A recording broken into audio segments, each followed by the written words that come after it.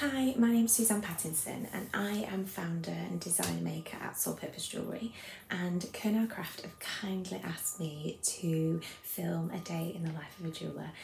So I'm going to be taking you through a typical day, although I think most people will agree that no 2 days are the same, which is what makes it so interesting. So just a little bit about my journey. So I launched Soul Purpose back in March 2020, approximately 3 days before lockdown.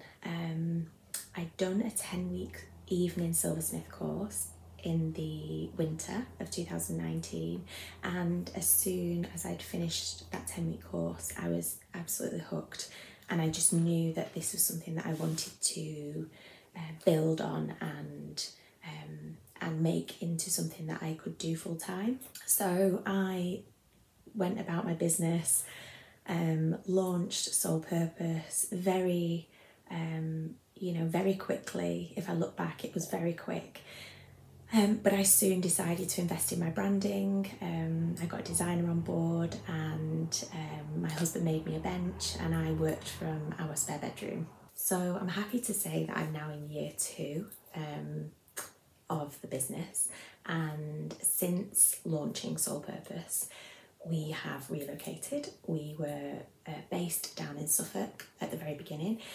My husband is in the Royal Air Force, and we decided to relocate in August 2021 up to the northwest of England, which is where we're originally from. So now Soul Purpose is based here, and at the moment I'm actually working on embedding the brand in the northwest of England. It's always been online because of COVID and because of lockdown and the rules. So now it's time for me to get out there, meet people, network, and also in terms of Soul Purpose and where I am heading with it, I want to not only make jewellery, but I also want to teach. So I'm at the moment setting up a series of workshops in the local area, which is really exciting.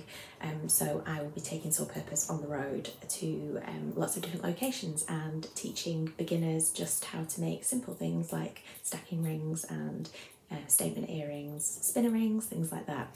So yes, it's super exciting to sort of finally put down our roots and move the business forward. So just a little bit about the types of jewellery that I create and my style. I love statement earrings. As you can see, I'm wearing some of my own Soul Purpose earrings here. I love sort of strong lines, and I adore texture. If I can put texture on everything, I will. I've always been a fan of texture, even before I became a silversmith. I like sort of mixed metals, and I adore really irregular shaped stones. So here we've got a ring that I did recently. This lovely Larimar here. I do get quite a lot of commissions, which is good. I work on quite a lot of commissions, which are great, and I do obviously have my general sort of stock items on my website. Here's another Larimar, nice sort of statement ring there. I also really enjoy making things that can be layered, so it can be layered with other pieces of jewellery. Here is another Larimar, and I enjoy, you'll probably tell, sort of stars, moons. I like to sort of add a sort of small touch to my pieces. So that's that one, and then this beautiful shaped kyanite here, which again is just a very simple claw setting, very delicate teardrop shaped kyanite with a star charm here, and then at the back it's sort of I don't know if you can see that, but I've kept it quite sort of open so that the natural light can get through there. But as I say, these can be worn and sort of layered with other necklaces, which I quite like. So yeah, that's a little bit about my sort of style of jewellery. So the very first thing that I have to do before I even function during my day is make a coffee. And maybe it's since I've started working at home on my own, but I've become a bit of a fan of coffee, and I have to have like decent coffee. It doesn't help that I live across from a Starbucks, so I have to stop myself. So yes, I will be having this morning a French blend, and I have my very cute mug that was bought for me from a friend. I have been dubbed the girl who puts the glamour into hammer. Oh, there we go. So I always start my day with a walk to school, and I finish my day with the walk to school and back, there and back. Living in the northwest, although it looks like blue skies behind, it's actually snowing. So yes, I do find that it sets me up for the day, and sort of good to get some exercise in before I sit at my bench all day. But yeah, living in the northwest of England is often very, very cold, and either wet or snowing. So I always start my day off with just 15 minutes of admin, whether that be making content for my social media, updating my website, SEO, or inputting finance stuff into a spreadsheet. It's a recent thing, and it's something that I have to force myself to do, because I can quite easily just start my day at the bench and then none of that stuff gets done. So since the beginning of this year, I have been very consistent, and I'm hoping to continue that. If it does run into 30 minutes, 45 minutes, that's fine, but I have to do the bare minimum of 15 minutes per day. So that's what I do. I start my day at my laptop, and then once I've done that, I can then move on to making. And I do find that it focuses my mind quite a lot. It focuses me on what I need to do, what kind of things are coming up, and how I need to structure my day. Also within that time, I update my planner. So I am a big fan of having everything written down. I do have it all on Google Docs as well, but I love a planner. And also because I have 2 children, I have 2 small boys, and their schedule and business, and my husband being in the RAF, it's just really important to have stuff written down, otherwise I'm likely to miss things. So I do find this a really good tool for me. This one is a weekly planner, and yeah, I just fill it out, and you can do progress trackers and goals and plans for the quarter, and then plans for the year, and then plans for the half a year. So again, this just helps focus my mind, because I have so much going on in my head about what I want to achieve with Soul Purpose, and what avenues I want to try, and what I want to do, and where I want to be in 5 years. If I don't write it down, well, yeah, my head would just be absolutely jam-packed. This is my best friend. This is my business best friend. So yeah, I would recommend, if you don't have a planner and you like a visual, then to get a weekly planner and keep it updated as much as possible. So today I'm working on a couple of pieces. I've been through my work packet, seeing my work in progress, and I'm going to sort of crack on.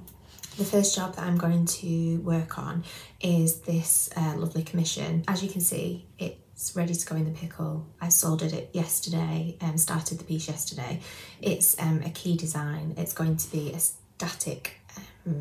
static necklace, so the chain will come off either side, and it was based on a design, not actually a jewellery design, but it was based on a logo. The customer wanted it to be a heart but not be a heart, but she's also really into kite surfing and windsurfing, so I've tried to sort of incorporate that and make, I don't know if you can see, make it more into a wave on the bottom and a wave on the top, and I've kind of left it open because I think that it just kind of gives it that little bit extra. And then the key bit, the lock bit of the key here, I need to really sort of refine that piece there. But her name, I'm not sure if she mind me telling you, but anyway, her name begins with a C. So I've sort of adapted the original thing that she sent to me. So this needs to go in the pickle, and then I need to clean it up, give it a good file, but I also need to add some texture because I love texture. She's given me sort of quite free rein with it. I told her I would do it in pure Soul Purpose style, and she was happy with that. So it's quite a nice one to be working on. But yeah, first of all, it needs to go in the pickle. So I will do that, and then I can, once that's done, I can start to give it a good file and start to add in some of that texture using my Dremel. So I hate to be that person but safety first. No, I'm a big believer in protective eyewear, and I don't have to worry too much about tying my hair up because it's obviously very short. I pretty much live in these. Fun fact, I used to work in an optician's years ago when I was about 17, and I used to actually work in the lab making glasses. Maybe that's where this obsession with making things comes from. So I understand the importance of eyewear.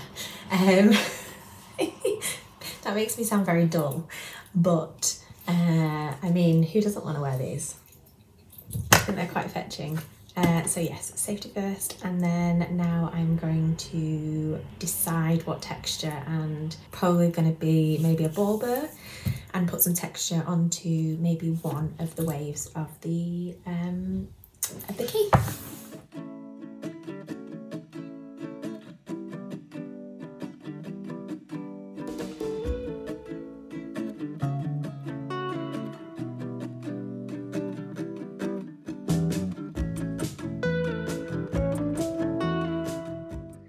So this is my studio here, still to be completed, still not got my artwork on the walls, but I'll just give you a little walkthrough.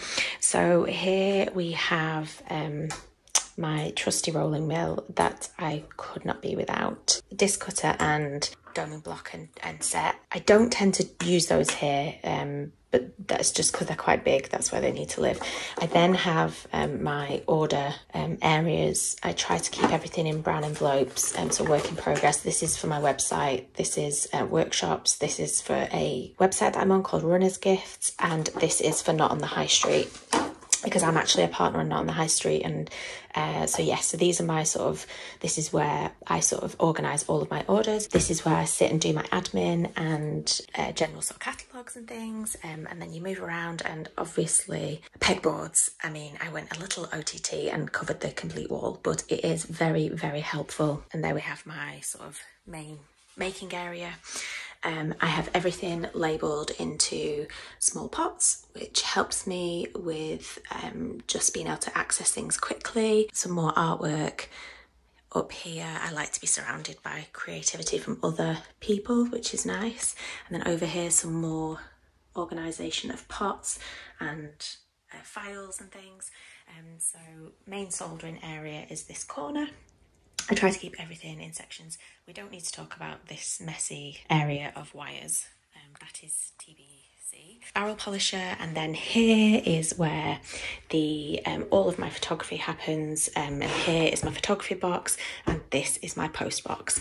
And then over here is where I put all of my orders onto my board, and this space here is where I do all of my packaging. But yes, this is really where Soul Purpose happens. Okay, so whilst that's in the pickle, because that's going to take a little while because we've only just switched it on, so it'll take a while to heat up, I thought that I would share with you my favourite tools. So apart from the obvious, which I think is my Durston rolling mill, which is actually a very recent purchase. I only got that in sort of September time. So my rolling mill, yes. My Dremel, yes. My disc cutter, my Durston disc cutter, I adore. Like, that saved me so much time, like so much time. So apart from those, I thought I would show you a couple of things that I have actually come across and been recommended through people that I've met on Instagram and through tutorials I've watched. And like I say, because I'm self-taught, I sort of try and pick up lots of hints and tips where I can. So the first one that I'm going to share with you is, they're quite sort of popular anyway, but these burnishes, these agate burnishes, I've actually got quite a few. So somebody recommended these to me, and I have to say they are brilliant. They are absolutely worth their weight in gold. So for stone setting, I absolutely swear by those. Okay, so secondly is this deburring tool, I think it's called. Again, I saw this on Instagram, I think. I'm all about efficiency. Like, I feel like if something's going to make it a quicker process and an easier process, then we should definitely see it as a business investment. So this is definitely worth, again, with its weight in gold. I use this mainly for rings, and it just saves me a lot of time, filing, gives me a nice finish. So yeah, I absolutely would recommend one of these. So again, this little set saves me a lot of time, and it's really perfect for the very fiddly small tube set stones. So each one just goes onto its little handle, and you just push down with it and twist, and it honestly again just saves me so much time when I'm setting small stones. And like I say, I think that's a good key to business, really, isn't it? We spend so much time hand making these items, and if there is a tool that can help you along that way and make it more efficient and a quicker process, but still give a really, really good quality finish, then that for me is worth investing in. So yeah. And then finally, I mean, this goes without saying really, but these little scales, I've had these since probably day one, because obviously in terms of weighing stuff for the assay office, and also weighing things to be melted down, if I'm using like recycling any scrap. This is really good, and yeah, I've had these since day one, and they are, can't live without them. These are another workshop essential for me. I've got really good eyesight, but when it comes to doing intricate work and like setting small stones and things like that, I just find them absolutely brilliant. And they have a little light on the top that you can then focus onto your work, and they come with various different lenses. So yeah, I can't stress how important these have been over the past few months. And I do recommend the Dremel. I am looking to upgrade to a Fordham, and that's not because Dremel's not great, and I will keep this. I've had this since day one. I was so scared of using it to begin with. I didn't know what it did. It took me about 6 months to actually use it to its full capacity, and even now I probably don't, but it's brilliant. It's absolutely a game changer for saving time. But the reason that I want a Fordham, and I have tried one, is because of the foot pedal. I just find better control when using a burr. I just find it's a little bit more intuitive, and it's just a bit more controlled. And because I do a lot of texture and stuff, this can just be a bit clunky, if that makes sense. But I will keep this and use it for other things. So yeah, I definitely see value in having a pendant motor for sure. Okay, so this is out of the pickle now, but it does need a lot of tidying up. So I'm going to start by just getting my files on it, maybe a sanding disc with my Dremel, and then I am going to decide exactly what I'm going to do texture wise. But my initial thought is to maybe texture the bottom piece here up to sort of the middle of the heart. That's not a heart. And then maybe leave this top bit a high polish, but I'll see how I go and see how it feels when it's all filed and I've given it a bit of a sand.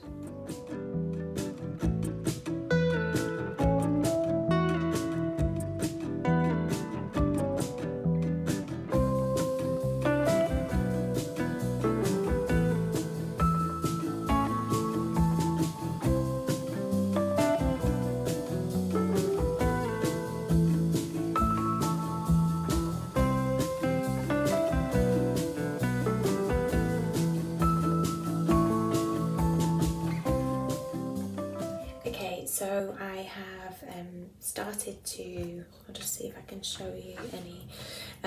So I actually decided to put some of the ball burr texture onto the top one instead of the bottom one, and I'm really happy with my decision to do that. So now I'm going to clean up the rest of it, and I'm going to actually do that by hand. Sometimes I have used a rubber, one of the little rubber cone attachments, but it's not quite the right one. So I'm going to get out my just my emery paper and emery sticks. I will eventually use the 3M polishing papers on this, which I think are just incredible. But I will need to, before I do any of that, is I'm going to solder on the bails so that I can then attach the chain.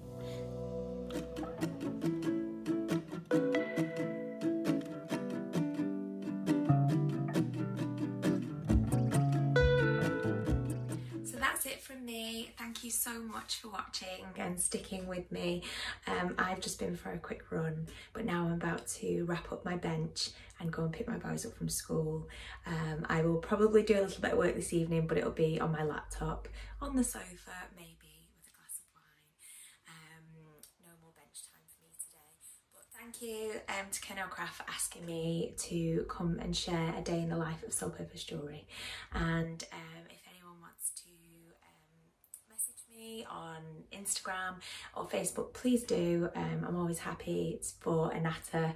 I'm sure all of you are aware of the joys of working on your own. It can be quite lonely sometimes, so yeah, completely free to answer any questions or just have a chit chat generally with other jewellers.